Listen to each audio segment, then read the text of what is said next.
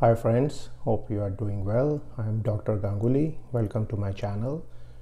So today we are going to discuss a 4-year postdoc, and this is a postdoc which is offered jointly by Germany and Israel. So essentially the institutes involved here are the Max Planck Society in Germany and the Weizmann Institute of Science in Israel. Both of these are very famous, prestigious and well-known institutions. So let us take a closer look at this postdoc and how you can apply for this postdoc.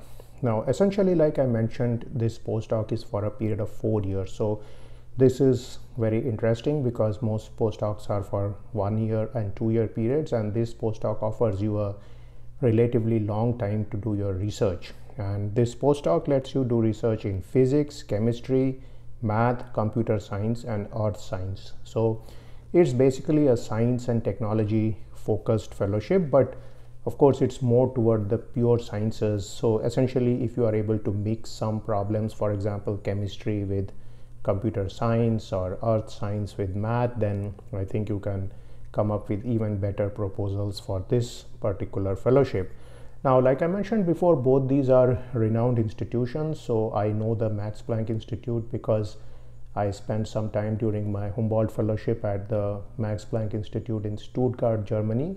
So this was then called the Max Planck Institute of Metal Research. I think now they are more into materials research, but essentially the Max Planck Institutes are very prestigious institutions in Germany. So they have existed for a very long time. They are dedicated to science and interdisciplinary research. So essentially they often do research which cuts across disciplines, and therefore they try to do pretty cutting edge work. And I think the Weizmann Institute of Science is also very famous from Israel, and there are a lot of very prestigious people working there.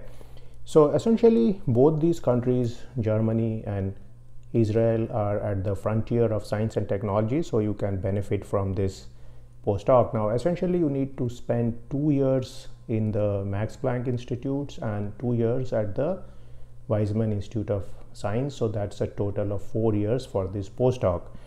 Now the research which you should propose should be such that it uses the talents and the research facilities of both these institutes, and also it should be something which is useful for the world in general. So again, public relevant contribution is important. You can propose any kind of in-depth research and complex experimentation.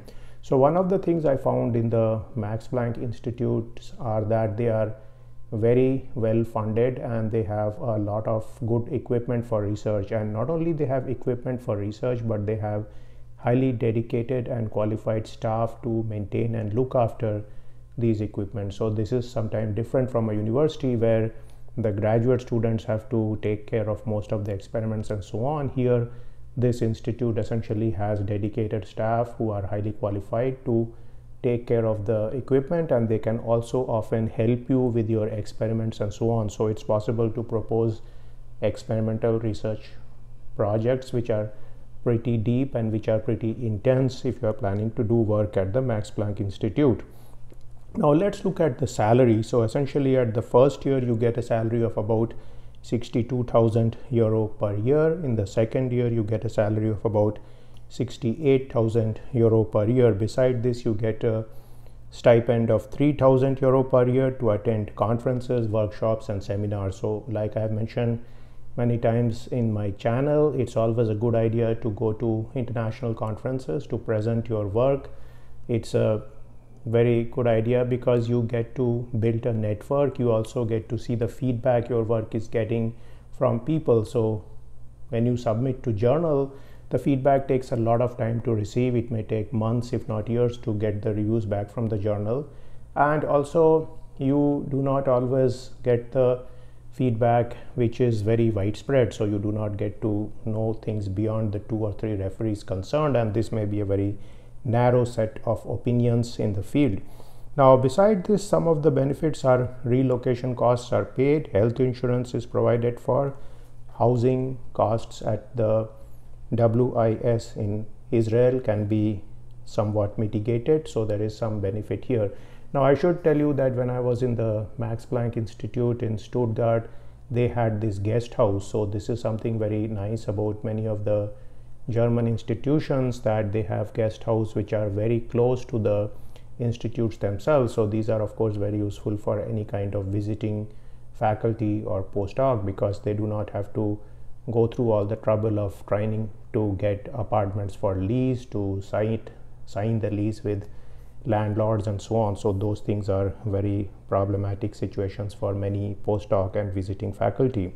So now what do you need to do? You need to contact researchers at the MPG and WIS for collaborative projects where people from both universities can serve as hosts. So essentially I would say that you need to do some research during your literature survey phase of your PhD and keep an eye on people working at these institutes. And if you are able to formulate some research problem which is able to capture the synergy of the people working at these institutes, then of course you will be able to get a reply from them fast. Like I have mentioned many times, people in various top institutes are inundated by emails from people around the world. So if you have some prior knowledge, if you have met any person beforehand in some conference, it certainly helps your case.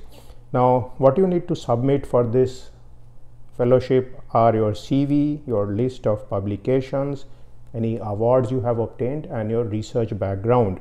And you need to submit 3 letters of references, one of which has to be from your PhD supervisor. So generally PhD supervisor is going to be somebody who is going to be important for you even a long time after you have finished your PhD. So this is something you need to keep in mind.